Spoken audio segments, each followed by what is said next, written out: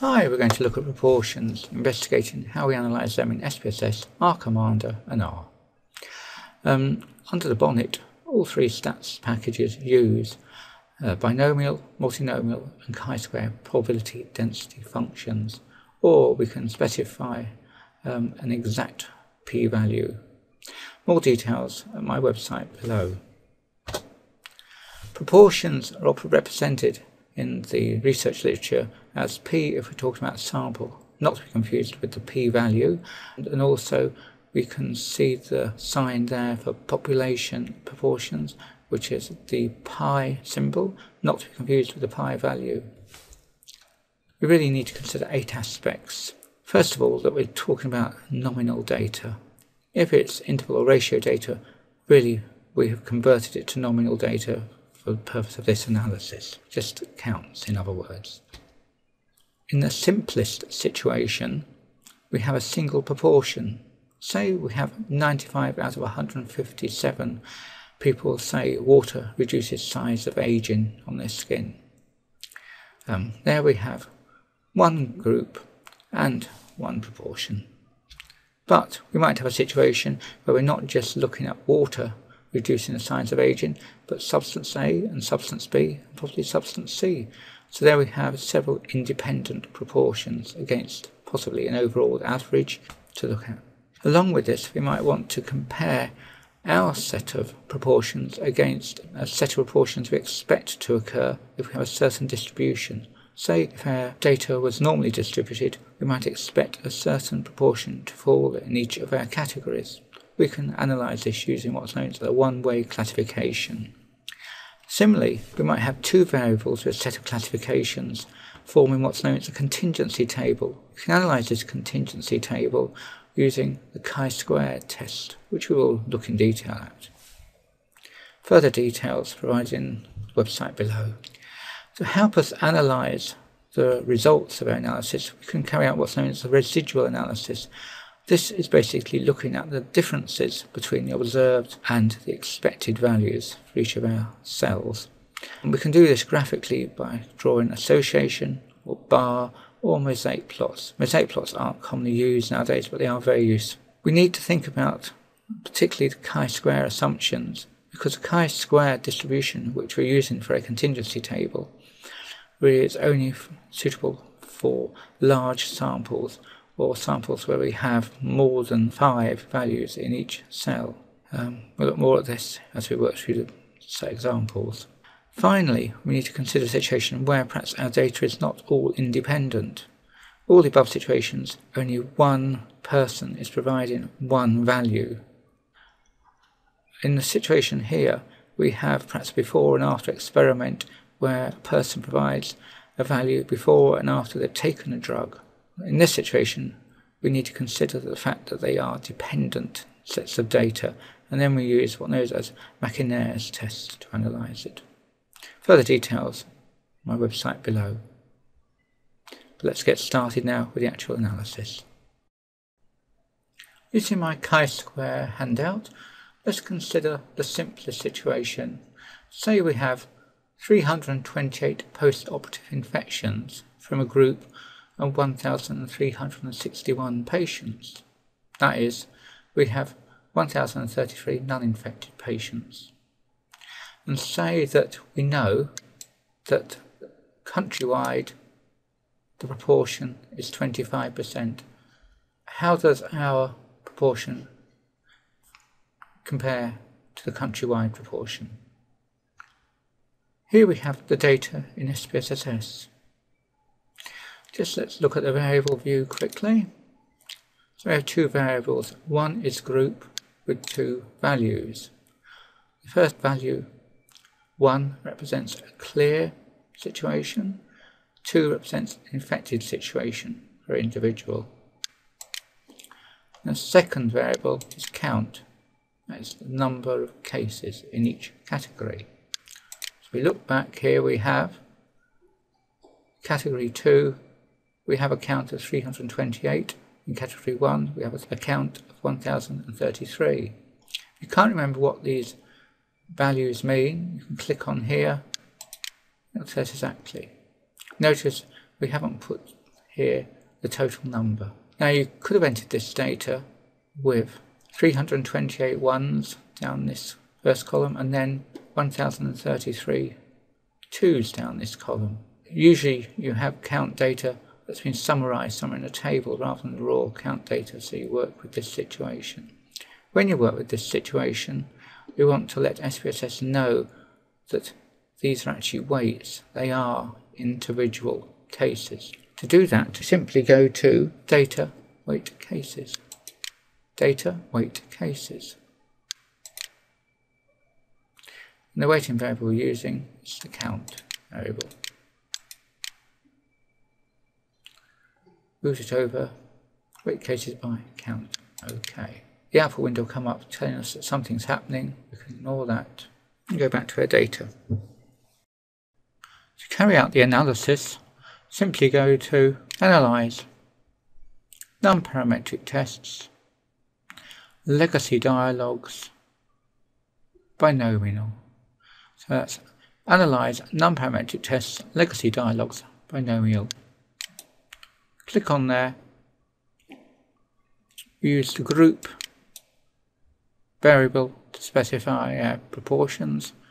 We want to change the proportion to 0.25, which we believe to be the proportion of the population of infected patients. Click on Exact. We're going to choose the exact option here, rather binomial distribution. Continue, and OK. And there is our result. The observed proportion is 0.24. The hypothesized proportion of the population is 0.25. So we're only looking for a 1% difference in the infected rate, which is highly unlikely to be significant. And it says here, the exact value is 0.232. The asymptotic version is 0.232, the same. We could have carried this out using the new style dialog box, but it's more complicated and quite difficult to get to work.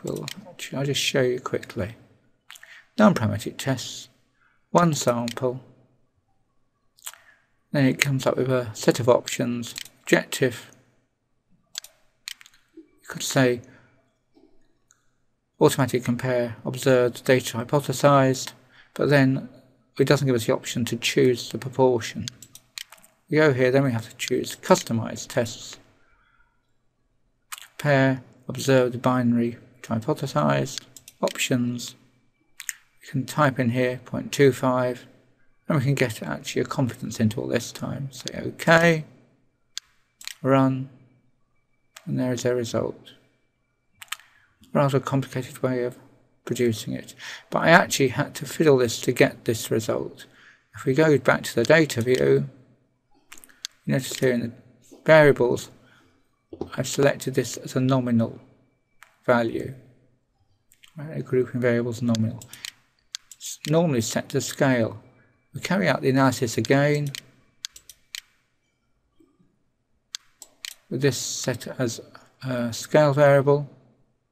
You end up with significant value because it's actually trying to classify our groups as greater or lesser than 1.5, which of course we don't have in our data, it's just have ones and twos. So you have to be careful using these new dialog boxes. When you do get the new dialog box to work, it's interesting that the results allow you to drill down a little more than the old traditional style. So here is our result, which is correct this time. Double click on it, and we have what's known as the model window.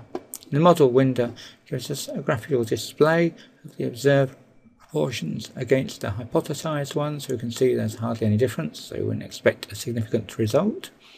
But if we look down here where it says hypothesis summary view, we can actually choose instead confidence interval summary view, and there are our confidence intervals. I selected all three, by the way. We can also obtain the confidence interval in a more traditional way by simply going to Analyze, Descriptive Statistics, Explore, select our grouping variable into dependent list. In statistics we already have confidence intervals, so we can change the level if we wish. continue, and then say OK. In the output, we have a constant interval for the mean here, which is 1.21 to 1.26. Ignore the integer value, so we've got 0.218 to 0.263, which is pretty much the same as the confidence intervals we obtained before. There we are, 0.218, 0.265, 0.264 for those two varieties. In R, we can actually find the exact probability just by using the binomial test. So type binom.test, bracket, then the number of successes, in this case people with the disease, out of the total number, that's 1361, which is including 328. Remember, that's the total number here, not the alternative outcome as we had in SPSS. Then we specify one a two-sided value, two-sided. The proportion in the population we think is 25%, 0.25. We want a confidence interval of 95%. One line will do everything. There is the results. The p-value is 0.4527. That's a two-tailed p-value, remember. In SPSS we had one-tailed p-values, but this is two-tailed. And there is a 95% confidence value. Instead of finding the exact probability with the binomial distribution, we can use the chi-square approximation and by using the prop.test. So here we have the same values again. We have here correct equals false because it applies a continuity calculation as well, which we'll want to run this time. So you press return and there are results. This time we get a probability of 0.4432, which compares with our previous value of 0.45. So it's just down 1/100th, and we have a confidence interval here, 0.219 in contrast to 0.218, and 264 exactly the same. So it doesn't really make much difference if we use the approximation, the chi-square distribution here with the prop test, or the exact value with binomial distribution in this instance. Well, we've managed the first two of our 8 aspects. We looked at nominal data and we looked at how we could enter the actual weighted scores in SPSS if we didn't have the raw data, and we considered a single proportion and how to analyse that, comparing and proportioning a sample against a proportion in a population. It didn't have to be 0.5, we noticed we could change the population parameter value. We'd carried that out in both SPSS and R. We didn't bother with R Commander because it was so easy to do it directly in R. On to the next aspect.